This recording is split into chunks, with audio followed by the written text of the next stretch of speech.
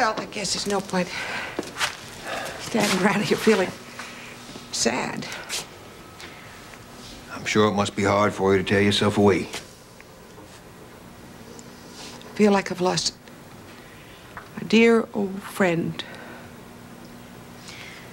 Yes, well, you and Stu certainly put a lot of years into this place. You know, when we bought this, everybody said we were crazy. I remember the first time Stu brought me out here. It was a cold day. Oh, this place was a mess. You should have seen it. We were picking our way through the dust and the cobwebs. All of a sudden, a big rock fell out of that mantelpiece over there. It scared the daylights out of Stu. That must have really been something. We had such a good time fixing it up. We got so excited. We found those beautiful old bricks behind the plaster. Big wide floorboards upstairs. Oh, now, Joanne, don't. Well, it seems wrong. It's such a waste.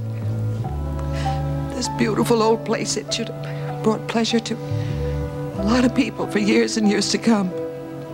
Yeah, you have some very good memories from the years you spent here. Yeah.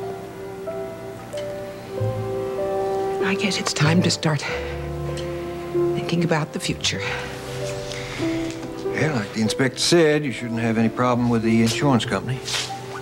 That's right. So we can start to rebuild. You know, Martin, maybe we can use the walls that are still standing. They just won't ever quite have that quality again. You don't sound very enthusiastic about the idea of starting over.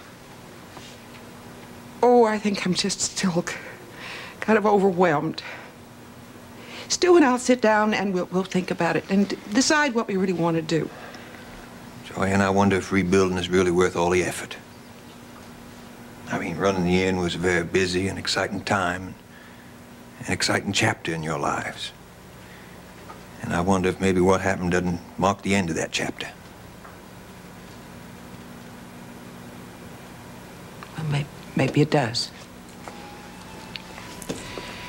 I know it's important to accept what's happened here, really accept it.